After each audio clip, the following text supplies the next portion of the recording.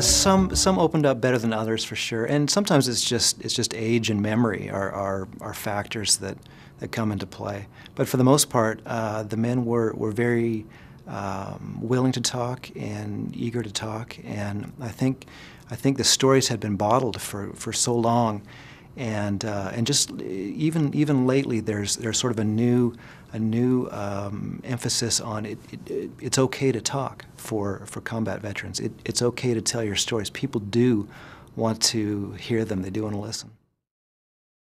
I think of Clancy Lyle, one of the men, Clancy Lyle, and when he jumped, he jumped in near St. Mary Glees, and Clancy was the type of man who would shoot to wound.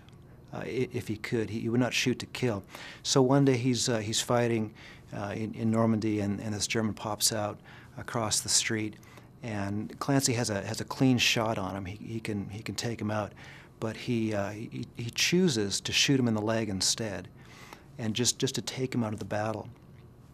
And as the story progresses, a few days later, Clancy is fighting in Carentan, and an amazing story. He's running around this corner in the city. It's a blind corner, and as he runs around the corner, he runs straight into this outstretched bayonet that this enemy soldier is holding, and so the weapon goes and sticks fast in Clancy's gut. Fortunately for Clancy's sake, he's able to pull up his rifle sooner than the other man and get a shot off. And Clancy, when he's telling the story, his sense of humor comes into play, kind of a dark sense of humor, but he says, well, I wasn't shooting to wound just then. I had the rare opportunity to speak with Shifty Powers before he passed, and we interviewed, maybe 3 or 4 times to get the stories for the book. And then Shifty, being just this amazing gentleman that he was, he would phone me every so often after that. We probably talked half a dozen more times after that, and he would call me up and we'd just kind of, shoot the breeze.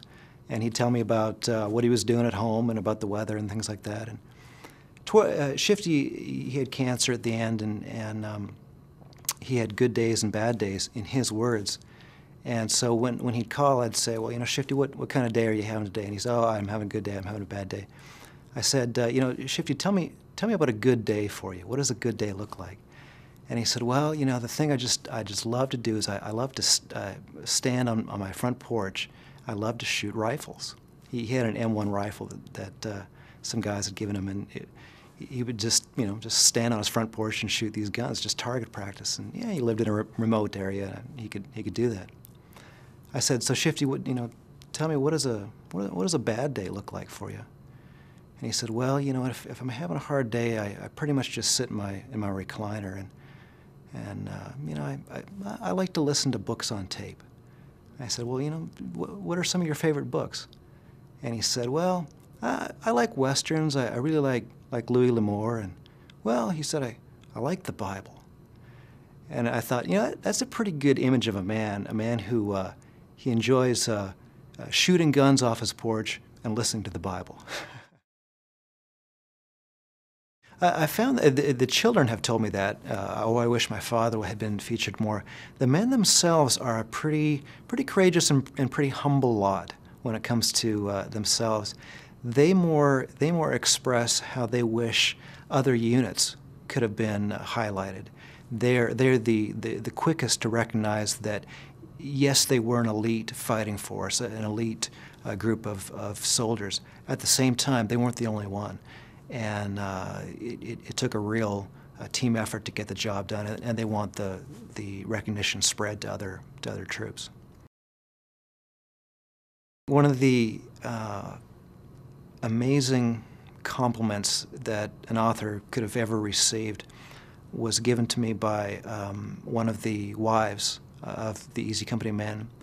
And just after the book came out, she phoned me up and she said, Marcus, she said, my husband was really going downhill, and he had really lost his spark, and he was really just hanging on.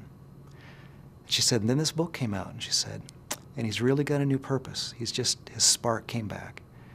And the idea that maybe telling these stories could prolong this man's life. I think that's just an amazing privilege to be part of.